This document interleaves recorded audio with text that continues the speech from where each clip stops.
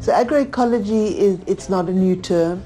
This is a form of sustainable agriculture, but it's more than that. It's an umbrella term for the science, how we farm sustainably, the practice of how we farm sustainably. But more than that, agroecology is also about a social movement. So when we talk about sustainable agriculture, often one doesn't think necessarily of a political dimension, but agroecology incorporates that as well. So it's looking at movements around food sovereignty, around rights to food, as well as the way we farm and the research that we need to inform the way we farm. Agroecology is farming using Mother Nature's way. Mother Nature's way is one of caring and food production systems. We farmers consider the farm as part of the ecosystem. We want to encourage biodiversity. We want to get beneficial insects into the farm. We want to get pollinators onto the farm. For every one pest, there's 1,700 beneficial insects. Now, all we need to do is to keep the correct balance, is bring the beneficial insects onto the farm. Then they'll take care of the pests. I'm organic. I need to do companion gardening to help me with pest control and also to help me build the soil. We have a variety of vegetables in our garden.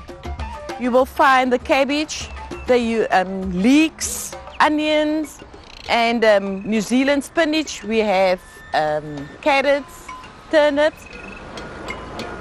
When I studied commercial farming, I realized what was really happening out there in the corporate world.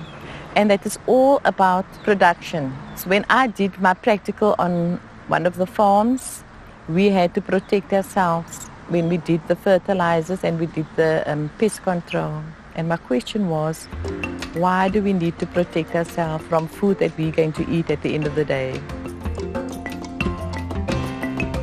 We decided to take a different route. Instead of following my dream as a commercial farmer, then rather do organic, growing your own vegetable. It's cost effective. You know where your vegetables come from, and it adds value to your health.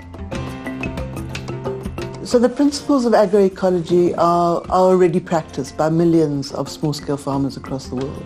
But we know that those systems are under threat. You know, traditional systems of agriculture over the years have eroded. They've been taken over by industrial agriculture often, or by threats like mining. Small-scale farming is producing 70% of global food. The problem with South Africa is that because of apartheid and colonialism and land dispossession, small-scale farming has been almost wiped off the agricultural landscape. The problem with that is the industrial farming is producing food in a country where 14 million people are starving. So we've got a government that's very supportive of genetically modified crops and promoting the use of genetically modified seed and hybrid seed over and above traditional seed. Uyasipha lebe wesingayithandi kodwa ke asiyisebenzisi. Uma usiphe umbila siyawuthatha kodwa bese siwuthatha siwunike inkukhu.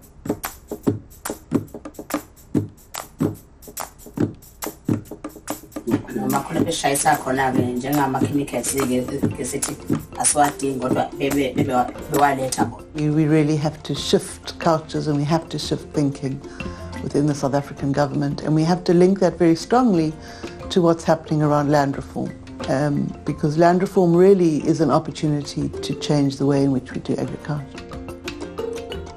I'm trying now to catch my own seeds and also to find out what is the history about the seeds. Because when you buy your seeds and you don't know where seeds come from, it's difficult to save seeds at the end of the day because that is a once-off thing. We decided as the small-scale farmers to share because seeds is gold. Without seeds, there's no fruit.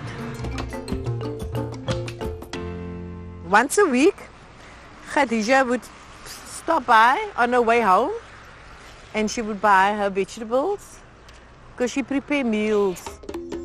When it's organically grown, like at Magda's, you know exactly what's in it. It's what you get. There's no pesticides or any other chemicals that they've added. It's full of nourishment. It's something we have to really look into and be conscious of what we put into our bodies, because you can heal yourself if you eat healthy. It's very important for us to know where our food comes from, because basically what we eat impacts the planet in some way or another. In buying and purchasing from small-scale fishers or from small-scale producers, you are actually having the minimalist impact that there can be to the ecosystem and to the environment. The culture in agriculture is based on exploitation and extractivism. Agroecology is the opposite of that. Agroecology is about caring for the people, caring for the planet. For me, as a farmer doing agroecology, is my community comes first. So when we produce food, they have access to good, healthy food. The profit is not the sole motivator for us. Rather, the motivation is to be part of the community and build the community. And that is what agroecology for me means as a farmer.